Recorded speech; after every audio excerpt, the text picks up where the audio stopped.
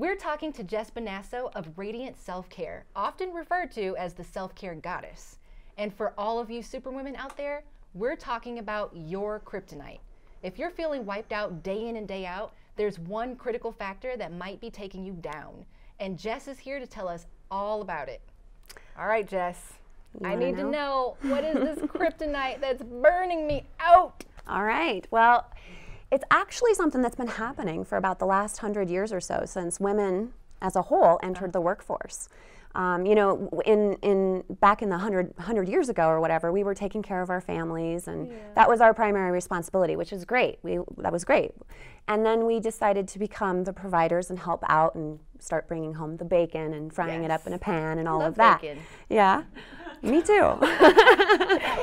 So the problem started then, and I think really, you know, my degree, my undergraduate degree was in sociology, so I am fascinated by all things sociological. And so what's happened is a sociological conditioning of sorts, which has literally put women in a position where now they're not just the women who stay at home and they're the nurturers and the providers, the ones that take care of the family, but they're also having to help provide, which is not a bad thing, because we want to be considered equals.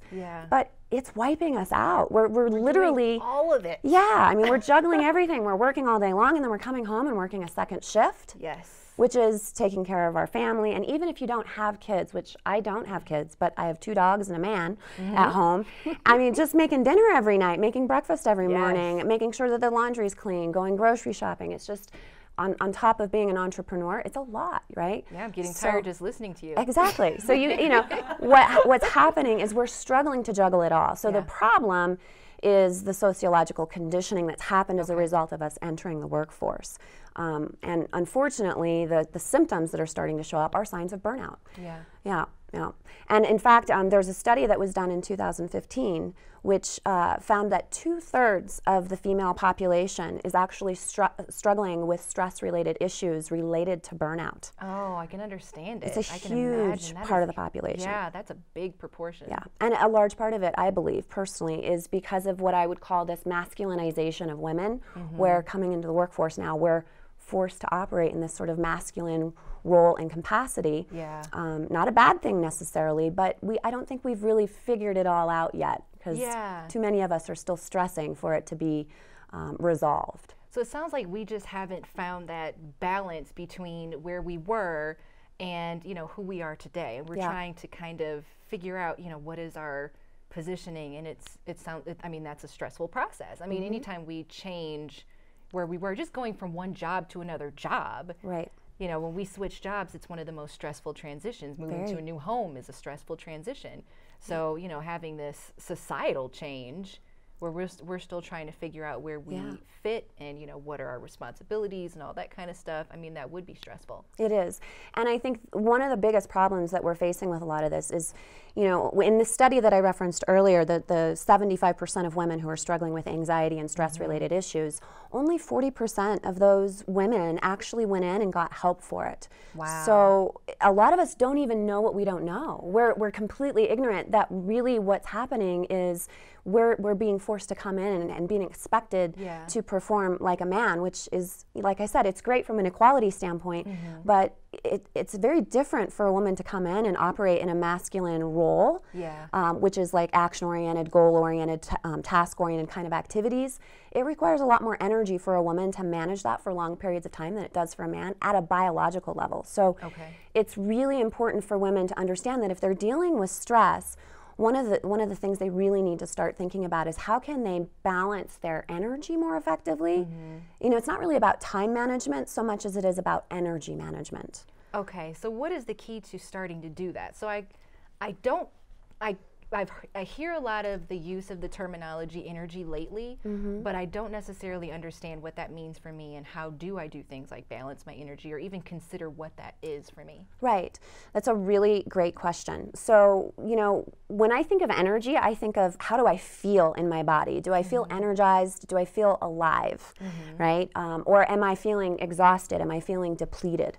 So for me, the energy piece that I'm talking about is how much energy do I have to get through the day? Like so literally energy to get through the day. Yeah. So if you think about the Energizer Bunny, right, it'll keep going and going and going, and if it's, you know, got the right batteries, it'll go forever.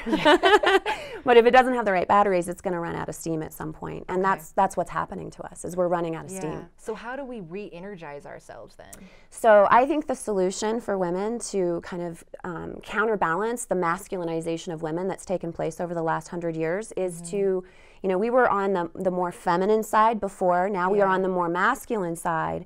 What I'd love to see is for women to find that happy middle ground and kind of combine the masculine and feminine. And so when it comes to energy management, making sure that you're engaging in activities throughout your day, your week, your month on a regular, consistent basis that are energy fueling in nature is extremely important for a woman. And if women are just, if they're focused on efficiency and productivity and that's it, they're going to run out of steam. And so you want to think about, how can I refuel myself halfway through the day when I'm starting to feel a little bit burned out? You know, maybe you go take 5 minutes and go meditate in your car. Or go for a walk in the park. You know, you want to do activities that fuel you. So it could be exercise related, it could be listening to music. So like a personal decision, something that personally fuels me individually. There's not like specific things that I should be doing, but just think about what energizes me. Exactly. Yeah.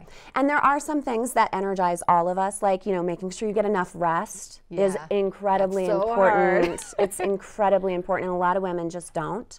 And then also making sure you eat 3 times a day. Women are notorious for skipping meals. Breakfast. It's terrible. Coffee. It's terrible. Yeah.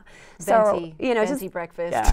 So taking care of your basic needs, you know, just that by itself can really make a huge difference. And then just not booking yourself so solid that you have that go nonstop sort of thing happening all the time. It's too much for us.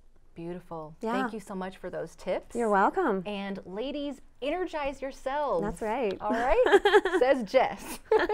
Thank you. You're welcome. Thank you.